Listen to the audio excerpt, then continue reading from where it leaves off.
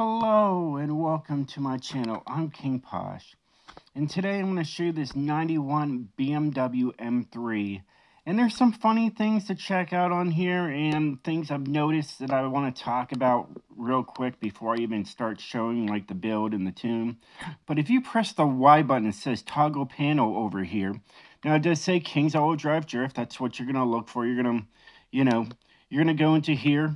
You're just going to go to keywords, drift, best for handling, and search, and you'll find me in the list. Okay, I do have an all-wheel drive and I have a rear-wheel drive, and I'll make a rear-wheel drive video after I'm done with this one. But hey, if we do this right here, King's Awd Drift, and there's that thing right there, is press Y for the toggle panel. And I've noticed something, that if you come to this page right here, it's telling me that this is a rear-wheel drive tune, and it's not. It's got an all-wheel drive conversion on it, and when I go through the tune, you're going to see there is all-wheel drive. So that right there is broken. Also, let's get out of this and let me show you guys something else. If I want to, say, download one of my own tunes, all right, now the cards aren't showing up right now, but you know what it is. Now this is for my rear-wheel drive. If I click on that and load that, all right, I have to pay $13,000 on my own tune over and over again. It's not free. You have to pay 13,125 credits every time you switch your tunes on your own cars, in your own garage. What's up with that? Why isn't it free? I've already spent it, and it's like, nope, you got to spend that every single time you switch from tune to tune to tune. You got to spend 13,125 bucks every single time you do it. That's kind of broken and kind of BS if you ask me. You know, it should be free. It's our own tunes. It is what it is, guys. That's what I found out. So, let's go into everything, show you guys what I put onto this car, and the replay will be at the end. All right, so let's start at the end where, you know, the engine swap is the 6.2 liter V12, 6.2 liter V12. No, it's a 6.2 liter V8. And it's got 1,063 horsepower. I wish I could put a V12 in here. I wish I could put the 6.5 liter V12 in here and give me a lot more power. But this is what I could get, was 1,063 horsepower. I did look at the 4.0 liter V8. It didn't hit 1,000 horsepower, nor did the V10. It got close, but it doesn't hit 1,000 horsepower. And of course, you got the rotary engine there, and you got the I4, I6, I6, 4, and another 4. So, I figured this was the best engine, get 1,063 horsepower. It's twin turbo, etc., etc. So, all-wheel drive drivetrain. Here you go with the rear-wheel drive. Okay. It's got the twin turbo, and you do have a supercharger option. That's what my rear-wheel drive has the supercharger on it. All right, not much here that you can do. Here's just the options that you can have, just to let you guys know. Get to see the customization. And what I picked was this one right here. Front bumper, I just decided just to leave it stock just to save weight. All right, this is your other options here. And I could have went with that, but then it cut the elf off the side there. So I decided not to use it. You could use this one as well, but it adds weight. And that's also downforce right there. And we weren't using downforce on it. So I decided, you know what, we'll just go with this. It's got the, looks like fog lights on. It looks really good. So that's what I went with. You got the race clutch, race transmission, race differential, and a race driveline. All right, rims, I just went with the stock 15s in the front and stock 15s in the rear. All right, my rims of choice. Now, my rims of choice change from this one and the rear-wheel drive. They're two different rims, so just to let you guys know. But I got the TC105Ns on here. Okay. Here we just got stock 205s in the front and stock 205s in the rear, and then a stock tire compound. Now, of course, you know, you got other ones you could use. And then for some reason there's drag tires, and I have yet to see a drag track on this game. You could probably go to one of the ovals and find the longest straightaway and get all your friends together and just do, you know, poles on the straightaways. Could do that. That's what I was thinking. You got race brakes so you can stop. No roll cage, but this is what it would look like. Ooh, pretty. I do have a heavy ballast on here, and that's only so I could keep it a P1 800. All right, this one would take you down further, you know, and then these right here would take you up to a P1 R. Oh, that, well, we already know it's P1. It's R. I'm still getting used to this game. It is what it is. All right. Usually it has it on the other side. And you're like, oh, it's the A800, and now you got, you know, it's on the other side. Regardless, you know, when you play Horizon 5 for so long, yeah, it is what it is. But I'm not restarting this video. I've already had to restart it 3 times just to get the intro right. That's how my day's been going. Either way, it's got the race oil and coolant, race flywheel, race camshaft, valves, displacement, and pistons and compression.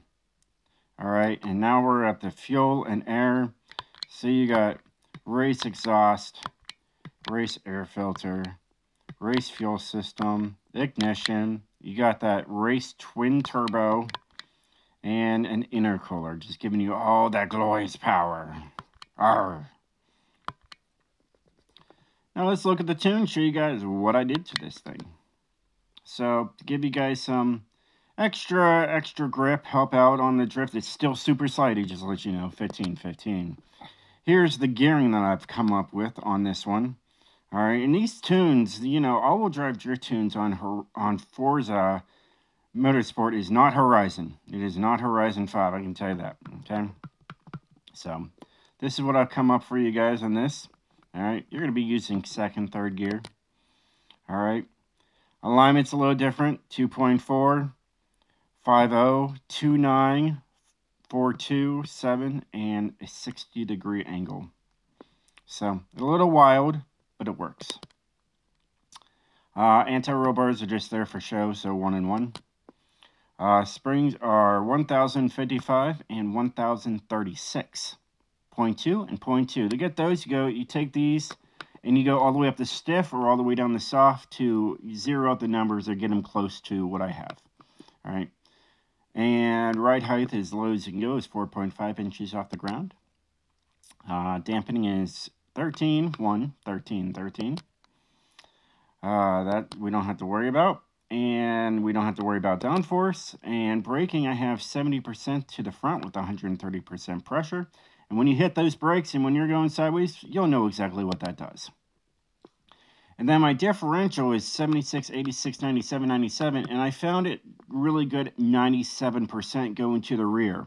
All right, anything else lower than that, like 86 and everything, and if you try to go sideways, your front end for some reason is going to grab and try to make you go straight. So you're going to be constantly turning hard to the right or left while your car tries to straighten you out. So this is what I found out. You know, this isn't Forza Motorsport 6 or 7 or 5 or 4.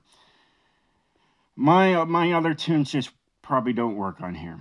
All right, you have to have more power going to the rear wheels than anything else.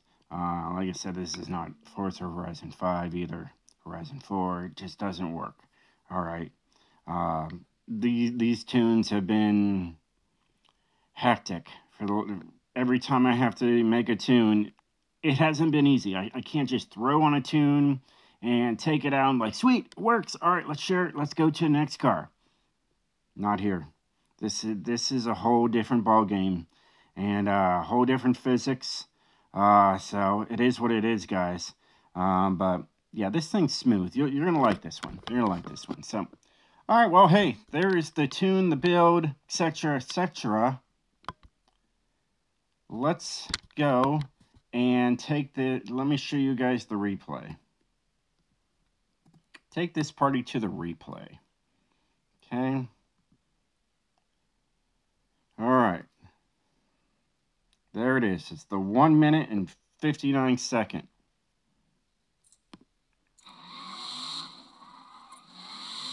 I just got done tuning it. As you can tell, I'm on my 10th lap with this thing, tuning it.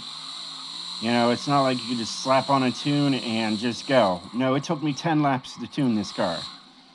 That's how long it took.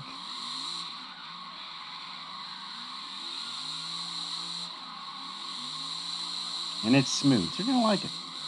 Yeah, it's good.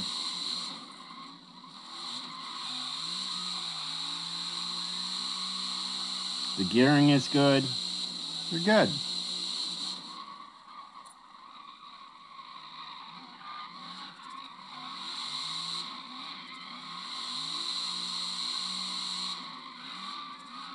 Anyway, throw that throttle. It's great.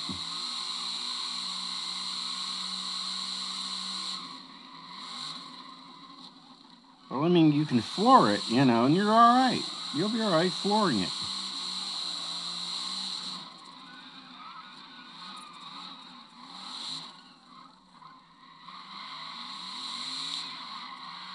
I just can't wait to spend the $13,000, switch over to rear-wheel drive to make another video. I'm like, wow. Kind of expensive just to constantly, you know, switch back and forth. It is what it is.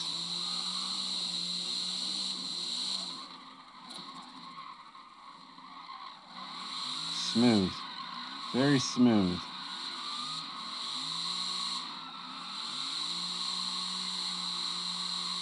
It works. Gets the job done and gets sideways, right? Right.